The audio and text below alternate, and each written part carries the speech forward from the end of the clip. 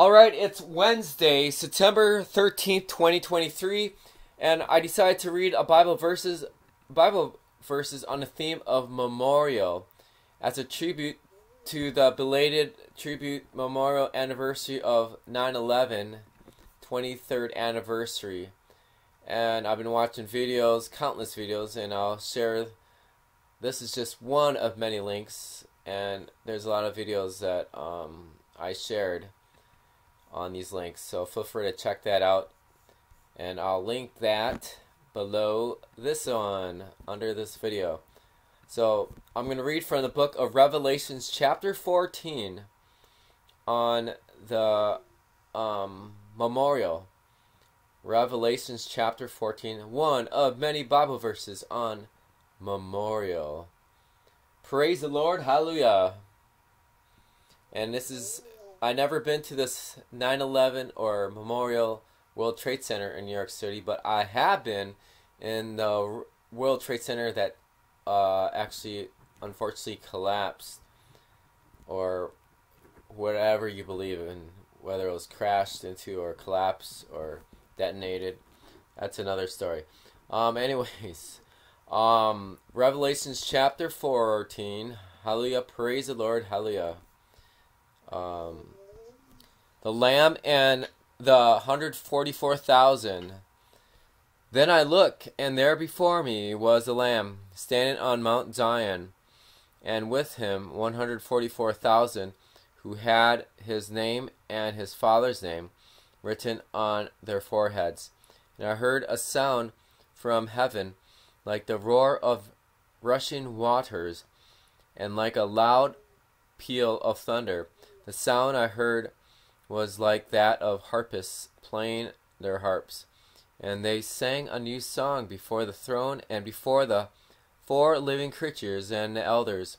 No one could learn the song except the 144,000 who had been redeemed from the earth. These are those who did not defile themselves with women, for they remain virgins. They follow the Lamb wherever he goes. They were purchased from among mankind and offered as firstfruits to God and the Lamb. No lie was found in their mouths. They are blameless. The next chapter section theme is the three angels.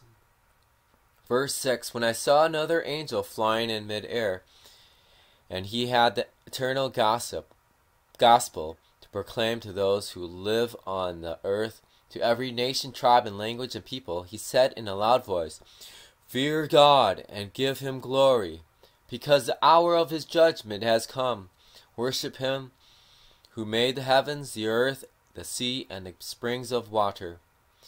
A second angel followed and said, fallen, fallen is Babylon the Great, which made all the nations drink the maddening wine of her adulteries.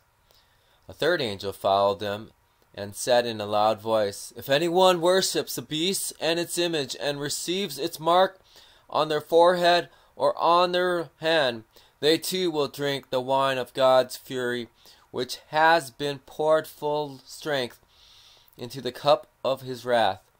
They will be tormented with burning sulfur in the presence of the holy angels and the Lamb and of the Lamb, and the smoke of their torment will rise forever and ever.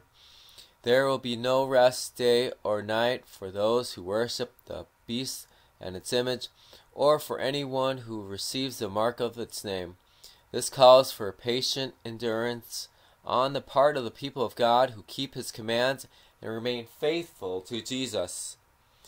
Then I heard a voice from heaven say, write this, blessed are the dead who die on the Lord from now on. Yes, says the Spirit. They will rest from their labor, for their deeds will follow them. Then the last section theme of Revelation chapter 14, harvesting the earth and trampling the winepress. Verse 14, I looked, and there before me was a white cloud, and seated on the cloud was one like the Son of Man, with a crown of gold on his head and a sharp sickle in his hand. Then another angel came out of the temple and called in a loud voice to him who was sitting on the cloud, take your sickle and reap, because the time to reap has come, for the harvest of the earth is ripe. So he was seated on the cloud, swung his sickle over the earth, and the earth was harvested. Another angel came out of the temple in heaven, and he too had a sharp sickle. Still another angel, who had charge of the fire, came from the altar and called a loud voice to him who had the sharp sickle, "Take your sharp sickle and gather the clusters of grapes from the earth's vine, because its grapes are ripe." The angel swung his sickle on the earth, gathered its grapes, and threw them into the great winepress of God's wrath. They were trampled in the winepress outside the city, and the blood flowed out of the press, rising as high as a horse's bridles for a distance of 1,600 stadia. And that's interpreted as 180 miles. Wow. Lord, we pray for revelation understanding of this book, as the book of Revelations is a very deep book. Speak to each of those who are here. Speak to our dreams, through your Holy Spirit. In Jesus' name, amen. And Lord, we pray for those who, families of victims from the 9/11, not only just the World Trade Center, but the Pentagon and Philadelphia, the Pennsylvania plane crash, and the impacts from that 9/11 tragic event. We pray for your peace and your Holy Spirit upon them. May their trust and dependence in you grow. Open people's eyes in these times, especially with the recent flooding in Libya. 20,000 supposedly might have died. The earthquake in Morocco, supposedly 3,000 to 4,000 passed away, and this within a week.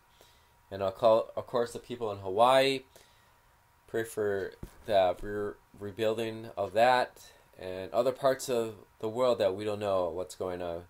May your Holy Spirit and presence fall in these nations and places. Come and let your presence fall in these places, fall in these places. Come and let your presence fall in these places. Give them peace and comfort through your Holy Spirit. In Jesus' name, amen.